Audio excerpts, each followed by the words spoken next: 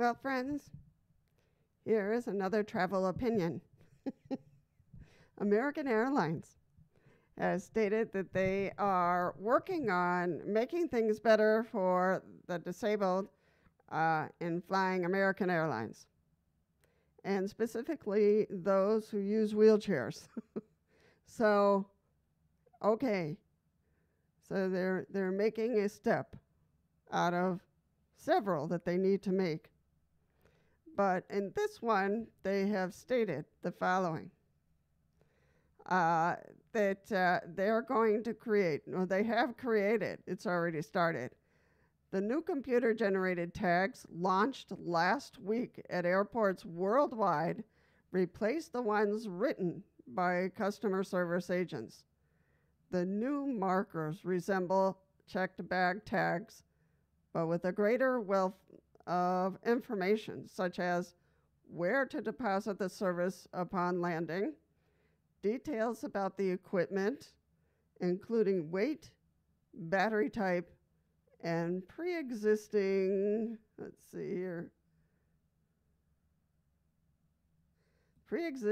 dings or damage, and an inventory of disassembled parts. That system, American Airlines said, all will eliminate the guesswork of reading an agent's handwriting. Oh my God, no wonder we had so many mistakes. And ensure consistency. It will also provide enhanced visibility of the equipment according to a company statement and allow its staff members to share passengers' information more easily. My wheelchair was on, so I didn't want to crash into the table. So they have a picture here, and I certainly will leave the link or the links of the news.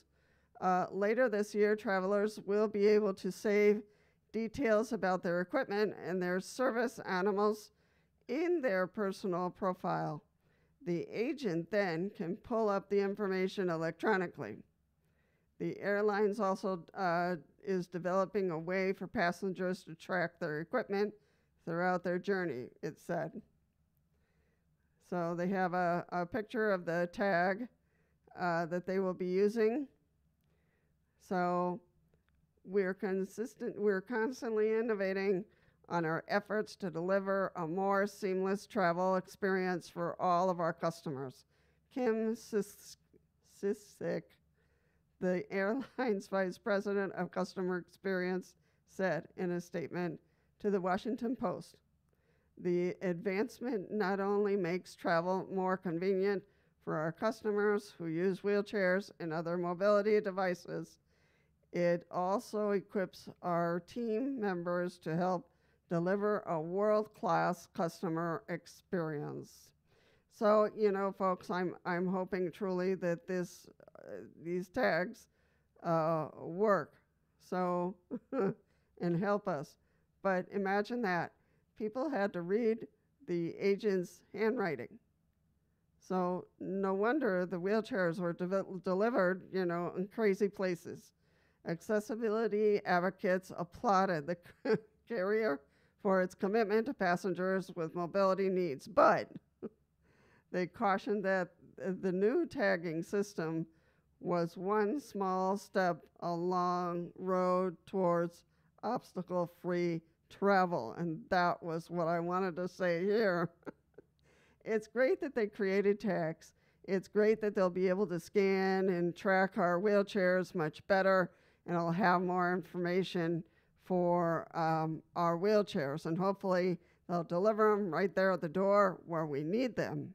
However,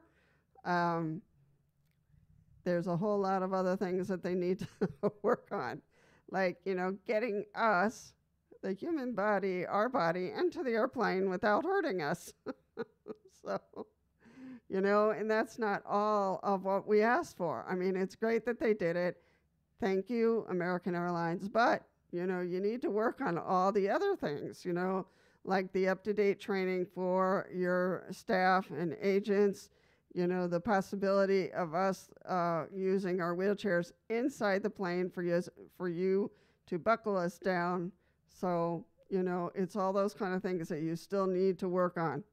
It's certainly more efficient, and it should help prevent wheelchairs from falling through the cracks. From a data standpoint, I was cautious with that sentence, said John Morris, founder of the wheelchairtravel.org. But I don't necessarily know if it'll have a significant impact on the actual passenger experience. It's true that our wheelchairs will be a little bit more protected. However, we still have issues getting on the plane, getting off the plane, and pilots asking us to get off the plane because he has to turn the plane around. We won't say what airlines did that. But it's all these incidents and all these issues that we've had, and is that going to also be worked on? That's my question to American Airlines.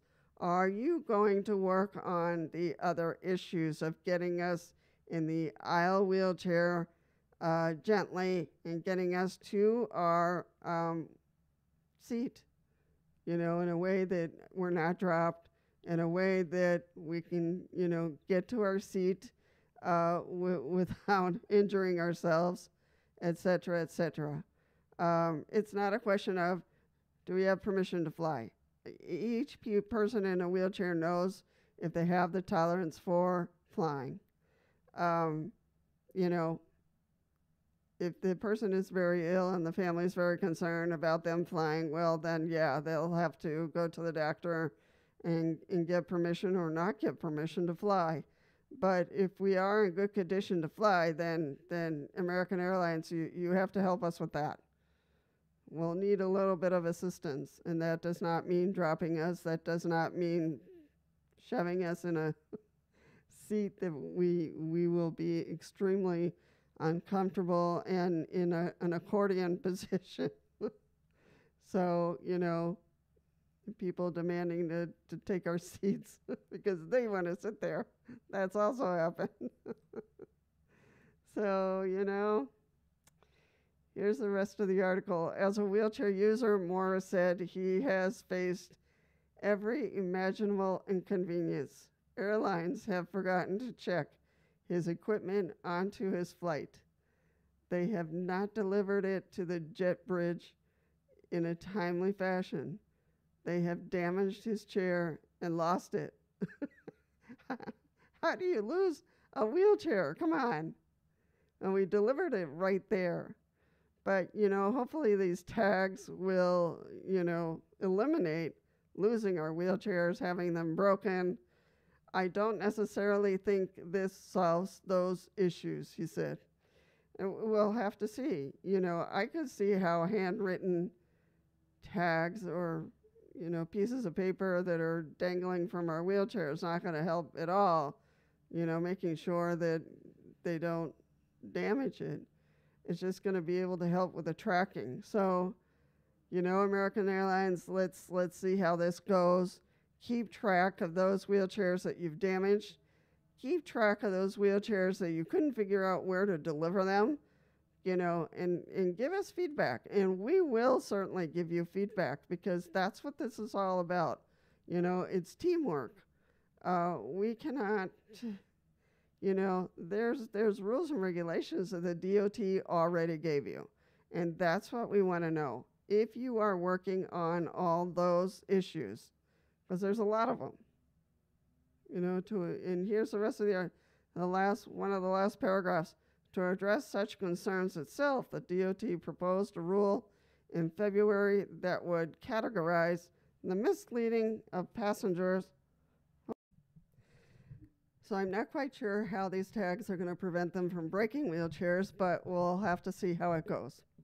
And for the other airlines, we haven't heard anything. We haven't heard anything from Delta. We haven't heard anything from United. We haven't heard anything from Canada Airlines. So couldn't tell you. I haven't heard anything. So we need to keep the pressure on. The DOT needs to keep the pressure on. So because this is the only way we're going to get, what we need. and the airline sometimes doesn't get that. But training, retraining of people who don't have the strength to pick up those aisle wheelchairs should not participate in lifting up those wheelchairs, because it already happened to me that a person in the back tried to help, and the person could not hold the wheelchair. It was too heavy. So they dropped me. So, you know, we got to work at this, folks. If you don't have the strength, and you need to know if you do or you don't participate in trying to pick somebody up, and you have to go through the training. So I think that other airlines need to speak up, need to tell us how things are going. They need to report to the DOT to let them know what kind of things they've done to make changes. Because this has been going on for too many years, and we're finally at a point where we're listening to each other, and this is really important for us, because we need to get from point A to point B. I won't go into all that, but I would like to hear back from other airlines and to see how they're doing and what their plans are so far. So if you have an opinion, if you have a observation about this, feel free to post down below and to share this video far and wide so that we get the message across, and then hopefully United, American Airlines, and Delta, and all these other airlines will see it and say, oh, yeah, we should publicize something about our efforts, so that we can see it, that we know it, and that we can feel a little bit more confident in flying. I'm hoping that this video was helpful. Feel free to like the video if you'd like to help. That is like the most helpful thing for me right now on my channel, for likes and comments. So that would be awesome. Also to look at any of these videos that pop up here at the bottom. All right. Well, thank you so much for coming and spending a few moments with me. Take care.